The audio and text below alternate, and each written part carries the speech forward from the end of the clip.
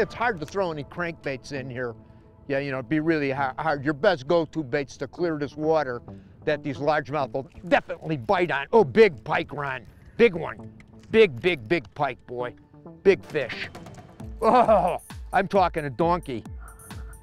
Oh, yeah. For these waters, that's a big one.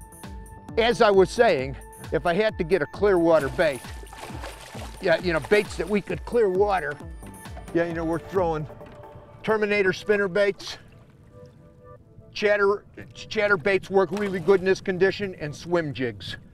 Yeah, you know, of your moving baits. Let's show you this little baby.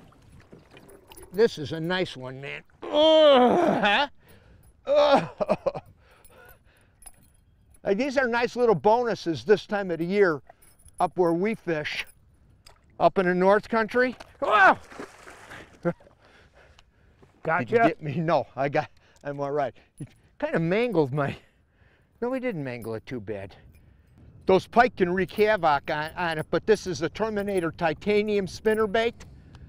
This titanium, it's fantastic. Great invention for spinnerbait fishing. You know, there's it all. They're pre-tuned. They do their own deal. Isn't that something? I love it. Well, Al caught that on a spinnerbait, which Pike liked. By the way, I'm just throwing a swim bait here, and before the day is over, I guarantee you I will bump into a decent pike or two as well. And they're really fun bonus fish, especially when you get them big jobbers like that. Big pike, nice pike. Oh, come on. Come on. We're messing with Ronald. Nice one.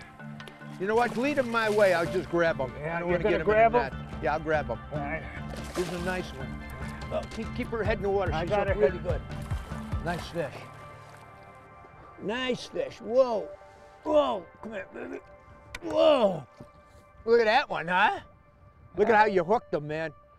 That swim jig was perfect. Snooting. Look at that. You know, we've been hitting some decent pike today. Good fish, huh? Nice job, Ronald. You got that one just right, man. Well, that's the third one today, I think.